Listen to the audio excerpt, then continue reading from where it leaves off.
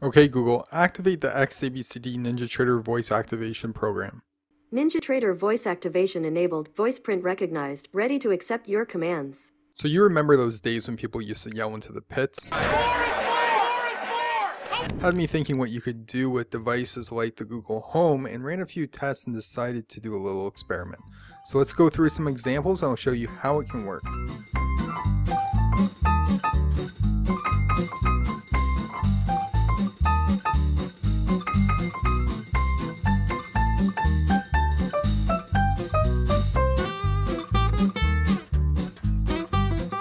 Okay, let me just state the obvious for a sec because I know someone's going to say it. This is just an experiment, something I wanted to try. Under no circumstance am I going to do this in a live market because it is just an experiment at this stage and I'm not recommending anyone else does this. So if you want to know how to set up your own experiment, I'll tell you how to do it at the end of this video. But put your account in global simulation mode and play around in a simulation account. Okay, this video is to show you what is possible should you want to venture down that road. So let's start off with something simple. Okay, Google, short 100K of the Euro USD. Okay, shorting 100K of the Euro USD at the market on the Sim 101 account. Alright, let's issue a command now with multiple tasks, such as placing an order, switching charts, and placing pending orders with an ATM strategy attached to it to add in that stop placement. Okay, Google, close the position on the Euro USD and switch charts to place a pending order long on the cable at 1.3372 with a stop at 1.3323 on the Sim 101 account.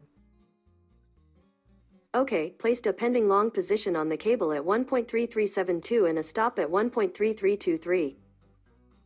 Alright, good. So this recognizes different terminology as you might have noticed from previous examples, but we'll show you how instead of saying the AUD NZD, we can use a more fluent conversational language and say something like, okay Google, short the market on the Aussie Kiwi at 1.0940 with a stop at 1.0950. Okay, shorted the Aussie Kiwi at 1.0940 with a stop at 1.0950 in the default account with the default position size. Okay, great. Now you might want to use it for something other than placing orders. So let's see what we can do with alerts. Okay, Google, place an alert at 1.0940 where an alert will sound if price crosses over the line.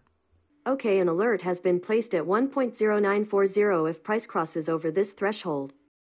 Awesome. So it's really neat. Let's do this on futures now and watch how it will actually relay configured warnings. Okay, Google, change the chart to the current futures ES contract and short one contract at the market on the Sim 101 account. Okay, we changed the chart to the ES and shorted the market with one contract in the Sim 101 account. Careful, no stop order is on this trade. If you thought that was pretty neat, slap that thumbs up button, show me that you like it. We're going to go ahead and close this trade now and we're going to have it recall whatever that last order was. Okay, Google, close the trade. Okay, trade closed.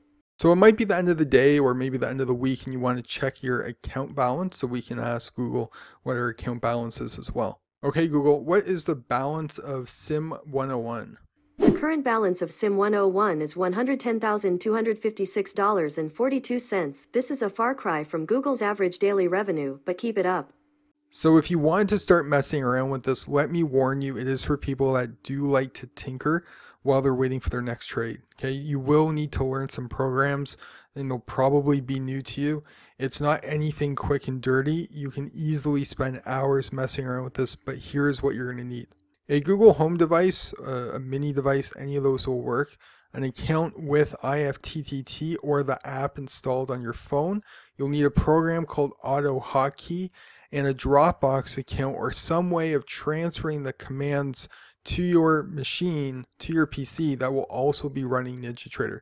The most difficult part is going to learn Hotkey, and that's not a topic for this video, as I'm sure there's tons of YouTube tutorials far better than I could ever do on the topic.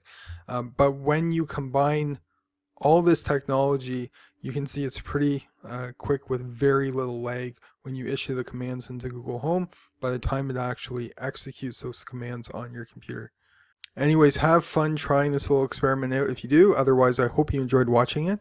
If you have any questions, comments, feel free to drop them in the line. I do reply to all of them, so feel free to hit me up. Otherwise, we'll see you guys in the next video. Stay safe.